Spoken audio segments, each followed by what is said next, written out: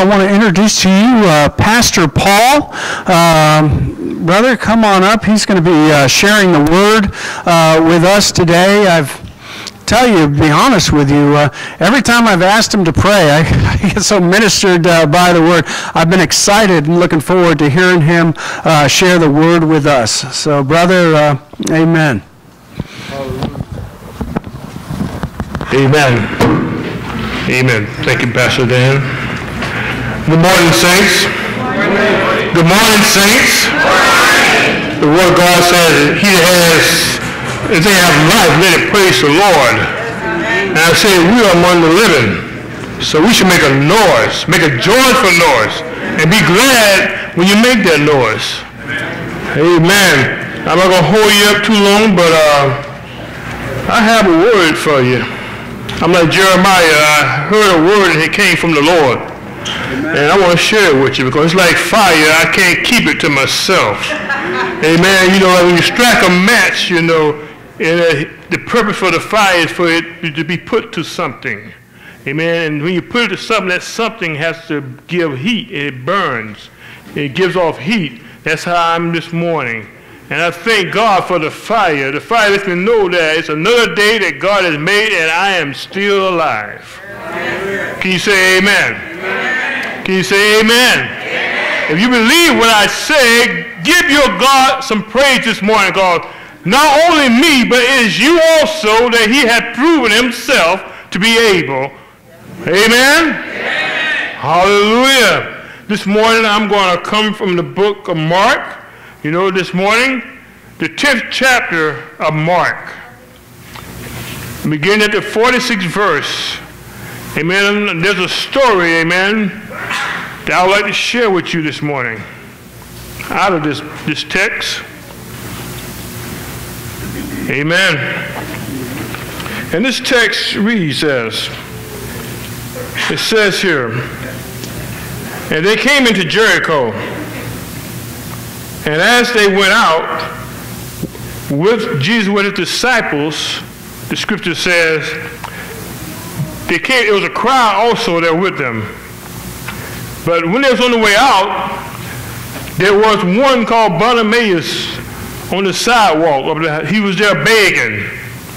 Bartimaeus was blind.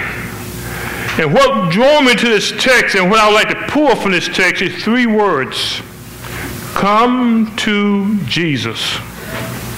Whenever you have a problem, know that there is a problem solver who is greater than what you go through. Knowing that He has been there and He had done that too. Because He said, I was in the world, but I over... Bible readers, but they're not reading the Bibles. Amen. But anyway, the text tells me this, to tell you all this morning that, first of all, Jesus is coming. Amen. Amen. And so He did in Jericho, He's doing in Florida, Broward, Miramar today. Even somebody's home, He's coming. He knows your address. You don't have to put it over the doorpost or on the mailbox. Jesus knows it. He said He knows the hair on your head and tell you now. He knows mine because I ain't got too much of it though, because I'm losing it, but He knows what I have remaining. Amen. It says in the text that when He heard that it was Jesus, it says that God had something about that name of Jesus. When you hear the name of Jesus, it does something to you, or it should do something to you. Amen. You should get a different reaction on the inside.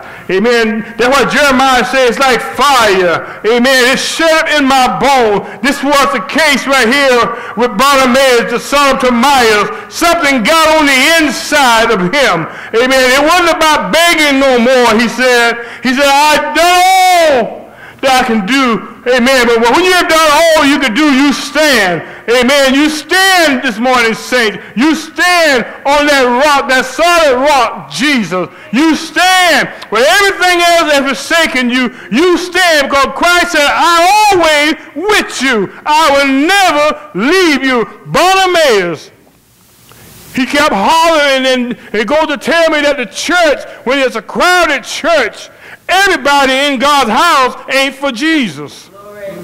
You know what I'm saying? Everybody in God's house ain't for Jesus. And I don't mean to shake up a scale, but everybody in God's house ain't going to heaven. Do you hear what I'm saying? Everybody ain't going. But you have an opportunity to make it right. Amen. By calling on the name of Jesus, like Bartimaeus did. Here's a blind man, but still he had the mind to say, Jesus, thy son of David, have mercy on me.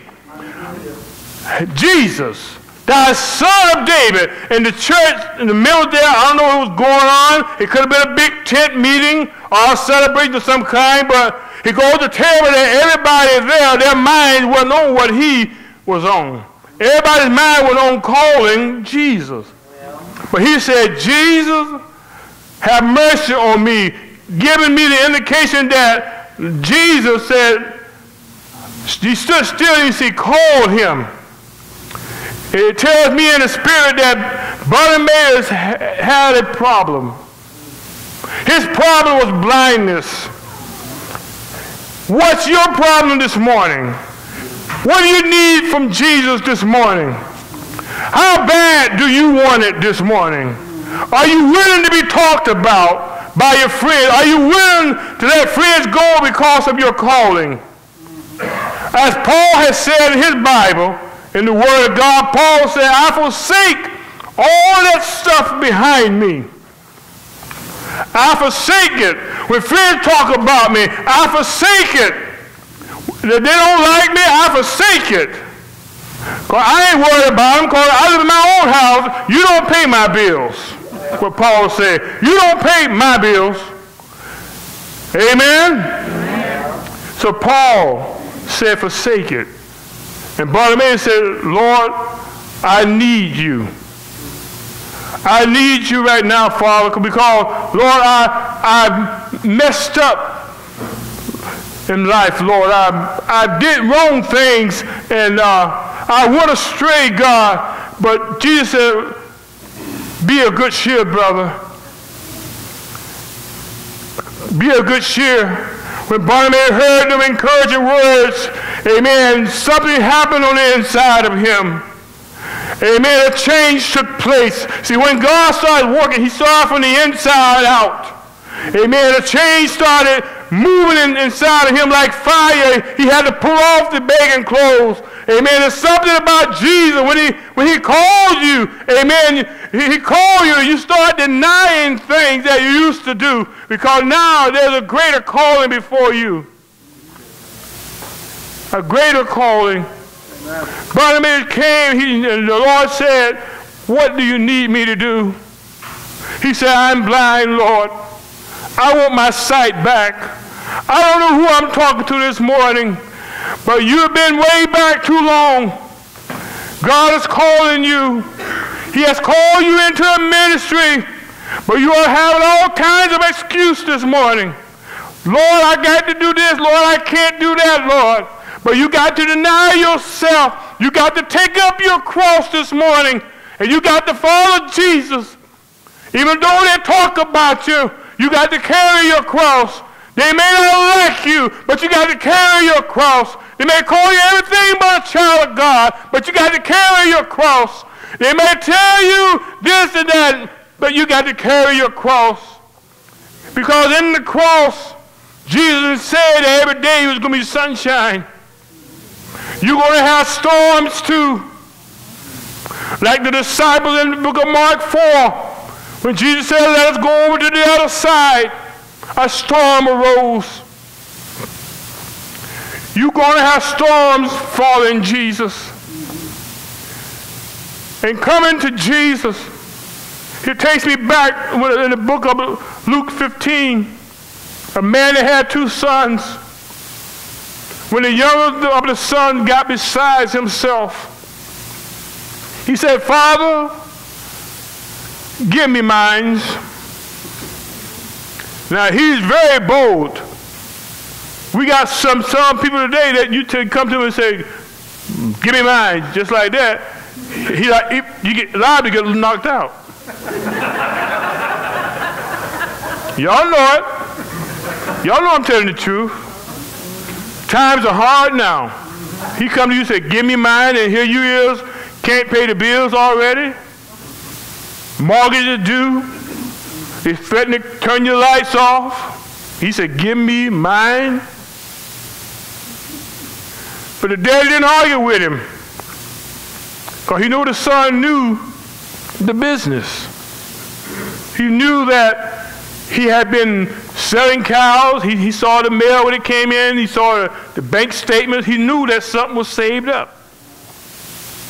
Dad had been saving up for his kids in the future to go to college, so they would have something when he's going on. But this son came, he got bold and said, in his spirit, I see him saying, why don't you go ahead and die so I can get mine now? Don't stop putting it off, Daddy, and just go ahead and just kill over so I can go ahead and enjoy myself. But anyway, he received his giving from the Father. And he went into a foreign land, started living with a fast life. Y'all know what I'm talking about. And he started spending his money. Long as he was spending his money, he had friends. Long as he had money, you go out and you start spending your money in a nightclub, you ain't got to call nobody, they're going to come to you. When you start buying, setting up the table, buying drinks for them, they all come to him. They say, hey, y'all come over here, party's over here. Come on over here. The young man wasn't thinking. He wasn't thinking about eating or where he's going to lay his head at that night. He didn't think about that. So anyway, a famine came into that land. Otherwise, the young man became in need. He came hungry, and the ones that he was spending his money on, they went to their house to eat. They didn't invite him to eat with them. He was all alone. So he went into this, hired himself to this farmer that raises pigs. Y'all know what pigs is. They're those animals that walk in that mud, everything that drops behind them, they walks in it. Then they stink. But to be honest with you, pork chops are good. Okay? Tell the truth. Tell the truth and shame the devil. Y'all know it. Y'all know that stuff that makes your head hurt. You have to go to the doctor, take a pill for it, but you eat it. Oh, yes.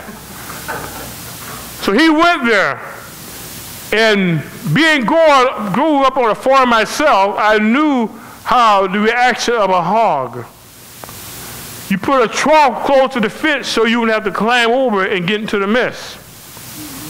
So we feed him, then next time you come back to feed him again, that hog somehow has gotten its nose behind that trough and pushed it away out. So you're able to reach it this time and pull it back again. And you feed them. Next time you come, sometimes they'll root it and they'll push it way out. You can't reach it. You have to get over the fence into that mess. Well, here's this young man. The first time he filled his belly because he was hungry. The second time he filled his belly, he said it's good. But the third time, he had intention in it, but when he went down the third time, something got a hold of him. Started getting down on his hands and his knees, the hard to feed himself. He got down on his knees and he looked to the heaven and he said, Father, forgive me, I have sinned against you. No longer I'm worthy to be called your son. Excuse me. Forgive me, Lord.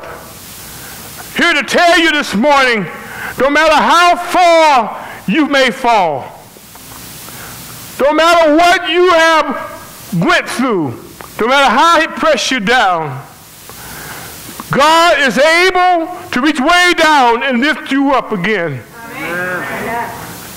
No, don't worry what your friends say. But you look to the hills which cometh your help. Amen. And you know this day that everything you need, God got it. Amen. So no matter how your mess is, and we all got mess. We some sitting here today, we got mess. You may fool me from the outside, but God knows what's on the inside. You got mess. You hear me? So we got mess that is so old, it has decayed in our spirit. It has decayed, but I will tell you about a dentist called Jesus who was able to extract that decay from you.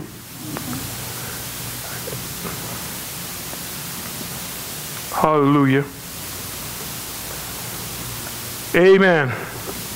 So he was down there, and he said something got a hold to him. He got up from there. You don't have to stay in the shape you're in. There's a story that I used to say when I preach sometime. It says, Humpty Dumpty sat on the wall. Humpty Dumpty had a great fall.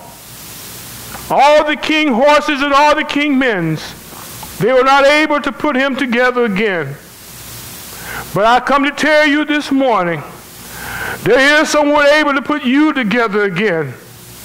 The same one that had Jeremiah on the wheel, Jeremiah said, he put me on the wheel and he turned me around and around, because I had places in my life that was marred because of things that I went through in this world. But God is able to make you over again. He's able to make you over again. Just keep your hands in God's hands. He's able, I tell you, saints, this morning, he'll take you, he'll spin you around and around. He's able to make that again, because God loves you. He loves you. Like the lady with the issue of blood, she said, if I could just get close enough to touch God, if I could get close enough to touch the hem of his garment, she said, I know I'll be made whole. I know I'll be healed. I know I'll be restored. I know I'll be made over. That's all you got to do this morning. Because when she touched Jesus, she started shouting. She said, hallelujah. I don't know, she said, but she said, hallelujah. Something has happened to me. Something has taken place in my life. She started drying up the hemorrhaging. She started drying up and restored. Because before that, when she laid down at night, getting off into a good sleep, the issues used to kick in and wake her up again. Every time she lay down the next day, the issue would wake her up again, because she had tried everything. Everything. Saints of God, there's something you just can't buy over the counter from CVS or Walgreens. You hear what I'm saying?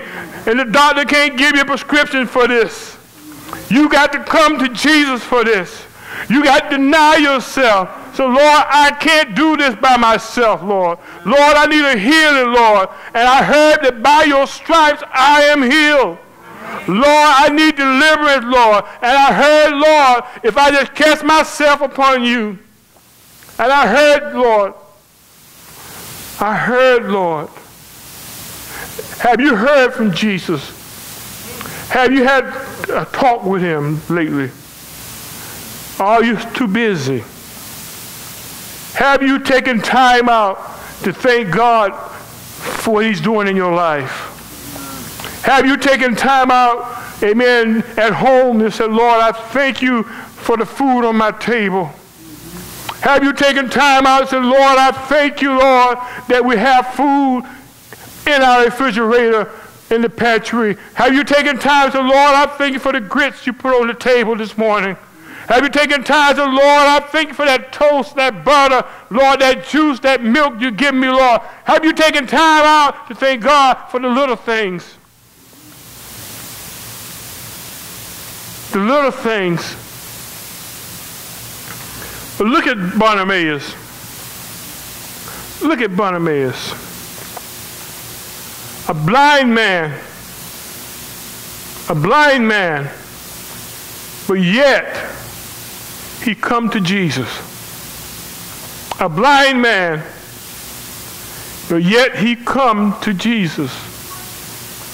And the day you hear the Lord's voice, harden not your heart. Harden not your heart this morning, saints. Don't be stubborn. Don't be hard-headed. Don't be hard-headed this day. Don't put off the day for tomorrow. Don't be sarcastic with Jesus. Like Nicodemus said, I'm an old man. What do you mean I got to go back into my mother's wombs again and be born? Being sarcastic with Jesus. And Jesus looking at him saying, excuse me. Jesus looked at him and said, man, you really messed up. You are really messed up. You playing sarcastic with me. But saints of God, we cannot enter into glory being self. You have to deny yourself. You got to take up your cross this day and follow Christ. There are going to be rainy days. There are going to be windy days and storms, but still follow Christ. There are going to be days that you're not going to feel good. Amen. We got all type of storms in this life. We got home-wrecking storms. We got marriage-wrecking storms. We got, amen, war-wrecking storms. We got hatred storms. We got discouraging storms. Storms that when you lay down at night, you can't fall asleep storms. Amen. Tears running down your eyes and no one there to wipe the tears from your eyes storms. Amen. When you wake up in the morning, you are still tired storm. But Jesus said, if my people that are called by my name this morning, here at church in the Glades, if you humble yourself, seek my faith, turn from your ways, turn, he said, turn from your ways, the way you used to treat people, and you know it was wrong, the way you talk about people when you know you shouldn't, and the way you used to misuse people when you know you shouldn't misuse people, when God says you should love everybody. You know what I'm talking about, y'all. You know what I'm talking about. And some of us are way down into that stuff this morning. But God said, I'm here to lift you up. Lift you up. Because of the storm. Some of us are going through a storm right now. Some of us have a sickness storm that we need Jesus to come into the storm and say, peace be still. Peace be still. And I come in the name of Jesus this morning. I bind every unclean spirit. I bind that unclean spirit in the name of the Father, Son, and the Holy Spirit. I bind the sickness spirit. I bind the cancer spirit. I bind the affliction spirit. I bind that negative spirit. I bind that weak spirit. Because in God, he said in your weakness, he's shown himself to be strong. I bind that weak spirit this morning. I bind that spirit of Satan this morning. Satan, you have no vacancy here.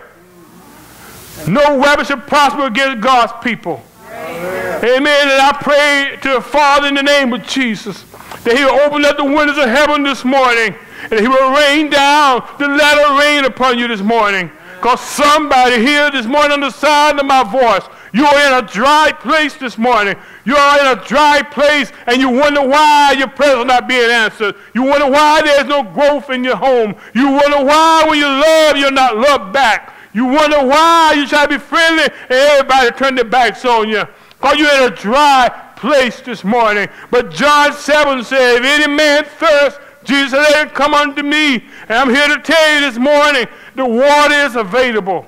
Amen. The water is available. Ask the Samaritan woman. She'll tell you, I went to the well with a pot to get water. But she said, oh, Lord, she said, oh. When she looked on the well, the water she needed was sitting on the well. Do you hear what I'm saying? The water, she didn't have to draw it. It was sitting on the well. Well, all your blessing you need this morning, I'm here to tell you, it's sitting on the well. All you got to do is just come and get it. It's sitting on the well. God know you're thirsty this morning. You got to come to the well. He said, if anybody thirsts, let him come unto me. Are you thirsty this morning? Amen. Are you ready for spiritual growth this morning? Amen. Are you ready for spiritual growth this morning? Amen. Are you ready for spiritual growth this morning? Amen. If you're ready, shout hallelujah. Hallelujah. Shout hallelujah. And say, Lord, I'm ready. Lord, I'm ready. I've been thirsty for a long time, Lord. But I heard about your water. Lord, I heard about your bread. Lord, I heard about your deliverance. I heard about your healing. And Lord, I am ready. I'm ready. I'm ready. I'm ready, Lord. Give me your water. Give me your water. And the Bible said when she got the water that she needed, she didn't waste no time. She's running. She said, I got to tell somebody. You should be on fire to tell somebody about the goodness of the Lord and all that he has done for you. You should be on fire to tell somebody about Jesus, how he died on that rugged cross, how he allowed them to pierce his hands, how he allowed them to pierce his feet, how he allowed them to spear him in his side. And still he never said a word against us. But he said, Father, forgive them. They know not what they do. Hallelujah. Hallelujah.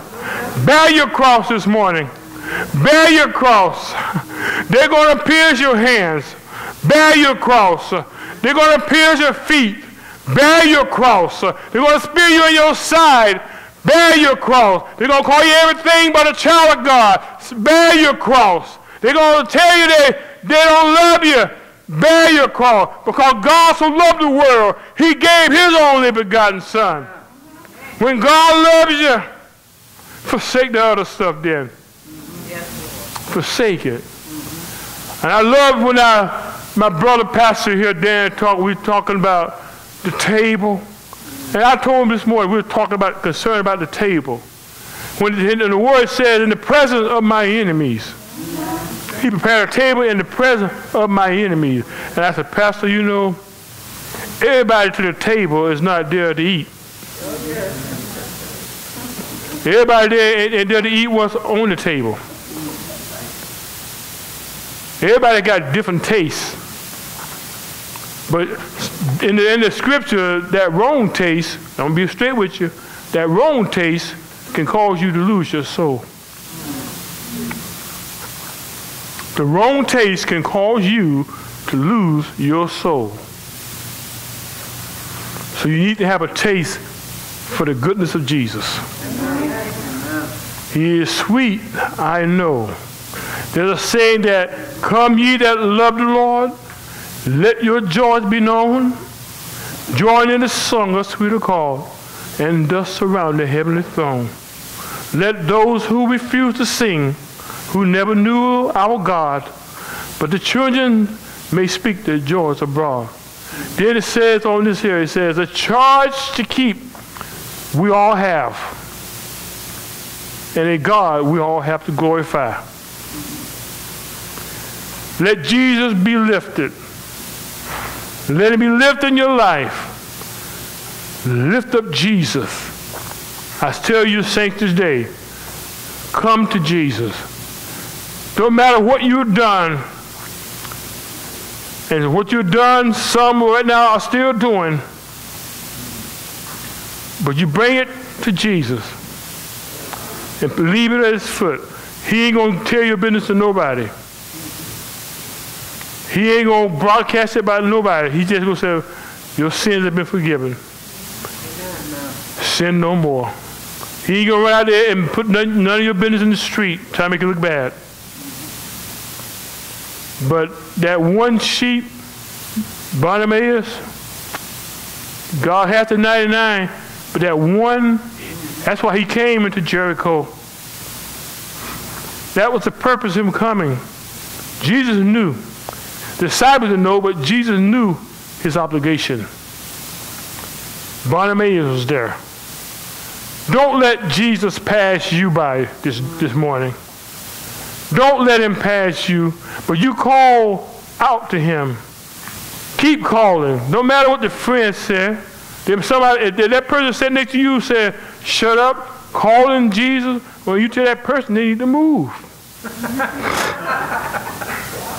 They need to move. If they don't want you to call Jesus, they need to move. They have a place over here for the people that don't want Christ. You have over here, they sit over there then. The one that want Christ, let them stay here. Because I ain't going to let nobody stop me from getting to Christ. I ain't let nothing separate me from his love. God has been too good to me. Too good to me. And a testimony is that when I was in a hospital, I laid there on my back for a month. I had a lot of time then to think, to get myself together. The devil said, well, it's over now. He'll talk to you. The devil said, it's over now. At a point, I started saying, well, but then something happened to sort of fire on the inside of me while I was on that hospital bed. Something got over inside of me and started to kindle the fire up again. And I said, the devil, you's a lie. I'm going to live. I may walk with a limp now, but I thank God that I'm walking. Amen. Do you hear what I'm saying? I'm not like the man for 38 years who laid by the pool. Every time the angel troubled the water, they all stepped over him, and he would lay there and say, I don't guess nobody love me. I don't guess they care. They're just stepping over me. But if he was concerned about his soul all that time, 38 years, he could have crawled or rolled to the pool. You hear what I'm saying? Don't say what other people could do for you.